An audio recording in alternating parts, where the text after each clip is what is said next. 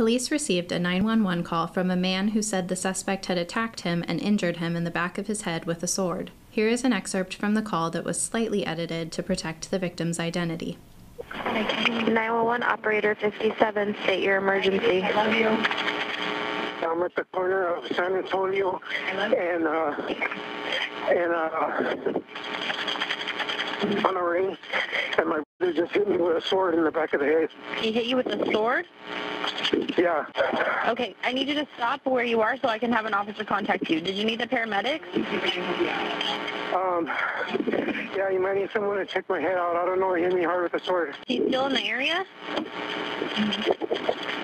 He's walking like nothing happened. He's walking down the street. What direction is he walking?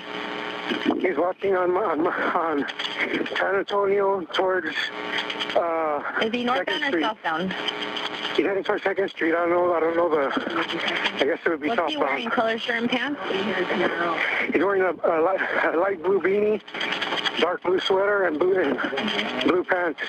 A few minutes later, the victim directed the officer to the location of the suspect. The street Reservoir, he's right at the corner. He's at Reservoir and what? It's down at the corner. He's almost making the turn to the right. Oh, there he goes. Okay, I got him. Stay here.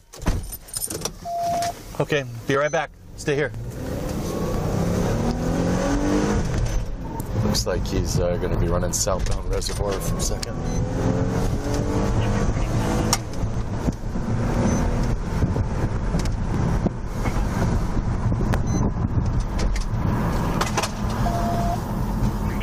San Antonio.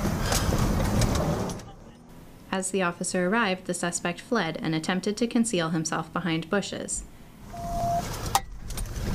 Here's the body-worn camera footage of the encounter. Stop, motherfucker! Stop now! Stop now! Let me see your fucking hands! Stop! 998, Pomona, 998. 2nd and Reservoir, 998.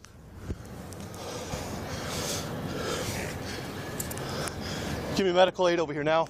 After the shooting, officers immediately called the Los Angeles County Fire Department to render medical aid. Unfortunately, the suspect succumbed to his injuries at the scene.